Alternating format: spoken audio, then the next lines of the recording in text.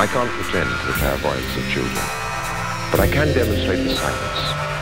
You see that it is about grief, about torture, and above all about the callousness, as though they offered a language, connecting the moment it represents with the moment in the second half of a cornfield with birds flying out of it. Absolutely still, soundless, where a circle of onlookers has already gathered.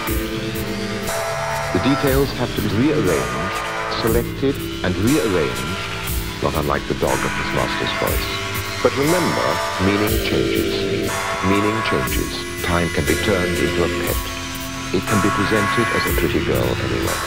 But I am controlling and using for my own purposes the means of reproduction and its unique original meaning, has multiplied its possible meanings and destroyed time itself. This is mystification. Yet what is this seduction, which depends on unfolding time? It's as if the painting fears their directness and accessibility. But why is it so important to preserve and display the few facsimiles? Once all these paintings belong to their own place. Now they have to hold their own against all the other information which is jostling around them to appear on the same page or the same screen. Only instead of light traveling outwards, appearances travel in and become part of a strange poetical world of metamorphosis. A dog called those appearances reality.